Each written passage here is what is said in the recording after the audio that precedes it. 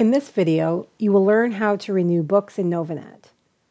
Start at the Dal Libraries homepage, libraries.dal.ca. Access the library search bar and click the search icon.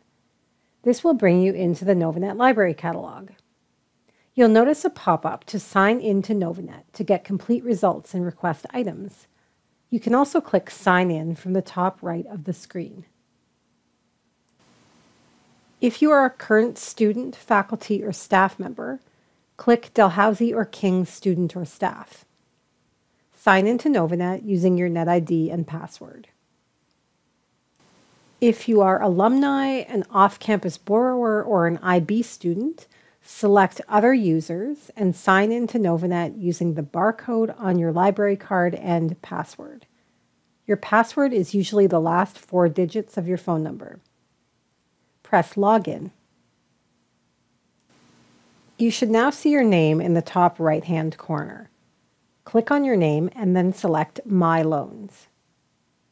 On this page, you can access information on your loans, requests, and other account information. You can renew your book from either the Overview tab or the Loans tab.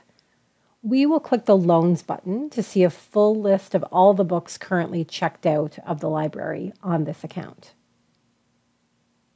Each book in the list will provide you with information about its due date, due time, and whether or not you are able to renew the book.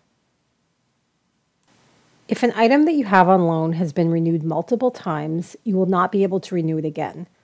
3 times is the maximum at the Killam, Kellogg, McRae, and Sexton libraries, while 2 times is the maximum at the Dunn Law Library. If someone else has requested the book, then you will also be unable to renew it. To renew an available book, just click Renew. You can also click Renew All to automatically renew all of your books at once.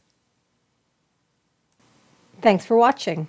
For subject guides, live help, other online tutorials, and contact information for the 5 Dalhousie libraries, check out the links in the description below.